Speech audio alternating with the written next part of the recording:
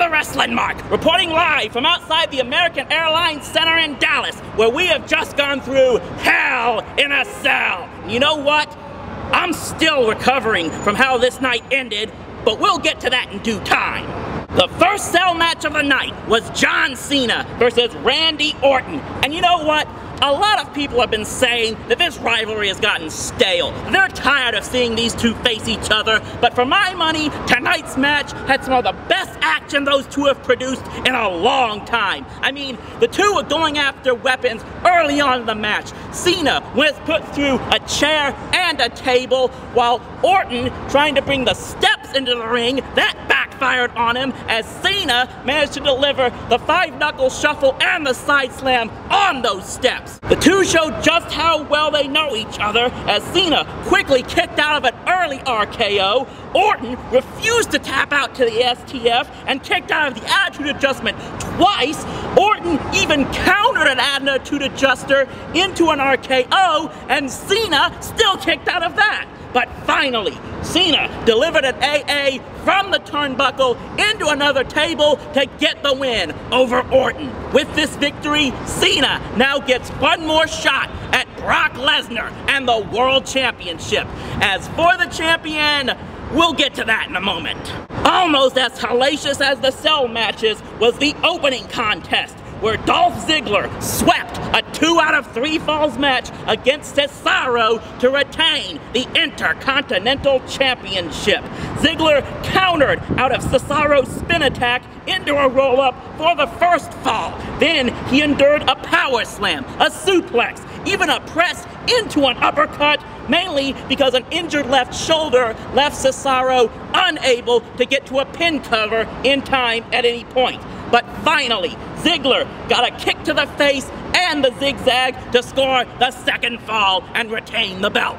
It took 2 backbreakers, but Nikki Bella was able to defeat her sister Brie for the second time in this very intense sibling rivalry. With this loss, Brie now has a choice to make. She must be Nikki's personal servant for a month or be forced to quit WWE. For now, it looks like she's willing to submit to the former of those two choices. We may find out tomorrow night on Raw just whether or not she will continue to endure that.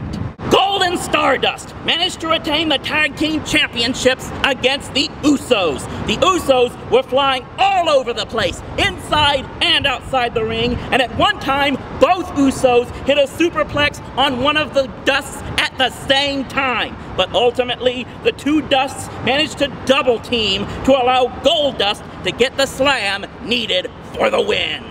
Sheamus retained the United States Championship against The Miz, delivering a brogue kick as The Miz flew from the turnbuckle. But the real entertaining part was after the match, when Sheamus used the unconscious Miz like a puppet and got his stunt double Sandow to mimic him. He even got him to do the YMCA with The Miz. And you know what? After seeing him in person, I'm not sure when Sandow looked like a bigger dork as The Miz's stunt double or trying to be a poor impression of Pafo the Genius.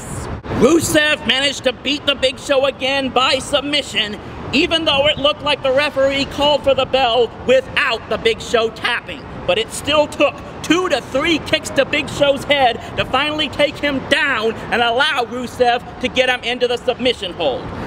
At the moment, I'm not sure who's out there in WWE who could possibly beat this Russian monster. But I'll tell you who I think really deserves to have comeuppance come to them, and that's his little blonde bimbo.